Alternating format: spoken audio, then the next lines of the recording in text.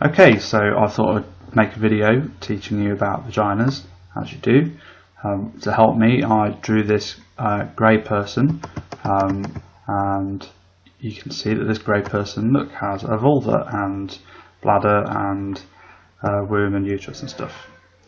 So I'll just recap you on all of that stuff. So this is a side-on picture of the vulva and female reproductive organs, I guess. So on the right there you can see there's the ovary, that's where eggs are released, the fallopian tube, the eggs go down, and there's the womb or the uterus where fertilization and babies happen. More importantly for this video, on the left you can see there is the clitoris.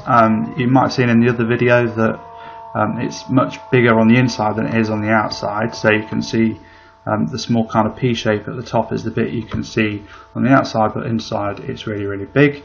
More on that in a bit. Beneath that is the urethra, where wee and female ejaculation comes out. Again, see the other video. It's to do with the prostate gland. You can see there is the G-spot area, which is the upper wall of the vagina. Might talk about that in a bit. There is the vagina and there is the cervix. So you can see all that together.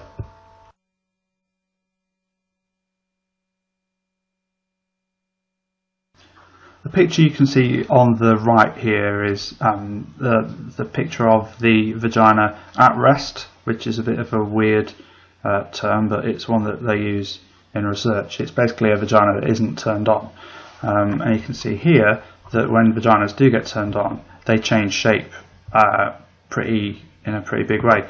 So the entrance to the vagina doesn't get very much bigger, but all the stretching happens deep inside the vagina, kind of further along the vaginal canal, and also around the fornix, which might be a term you've never heard used before, but I'll come on to it in a second. So during arousal, the clitoris gets hard. So in a similar way to how erections happen for penises, erections happen for clitorises as well. So blood rushes into the clitoris and it gets hard and it throbs and it feels great for people who have clitorises, and you can see it throbbing here. That's in my excellent animation.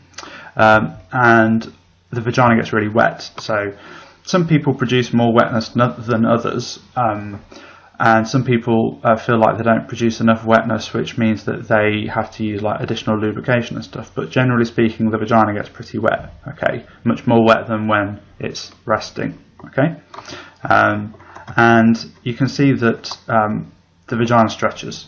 So the vagina stretches around the fornix area mostly. Here is the fornix, and there are two bits to the fornix. There's the bit in front of the cervix and the bit behind the cervix, which is purple here.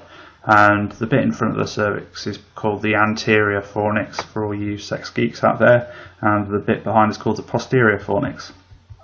This is the bit where most of the stretching happens. Okay, so if you're going to have entry sex, if entry sex is your thing, and you like doing that with penises or fingers or sex toys, I'm using a sex toy here in this particular video, you can see that when the vagina is really, really aroused, the sex toy moves into this space called the fornix and it stretches it. Okay, so it moves either into the anterior fornix or into the posterior fornix, and depending on where the sex toy or penis or fingers go, kind of depends on the shape and the size and in what position you're in. So this is why some people like to have sex in particular positions. So being in front or behind or on top might feel more comfortable for somebody if they prefer the penis or toy or fingers to be in a particular place.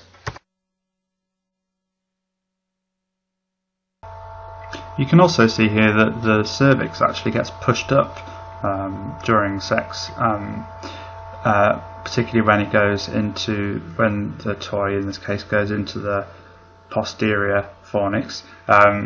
So there's an awful lot of movement and stretching and stuff inside the vagina, which a lot of people don't really realise.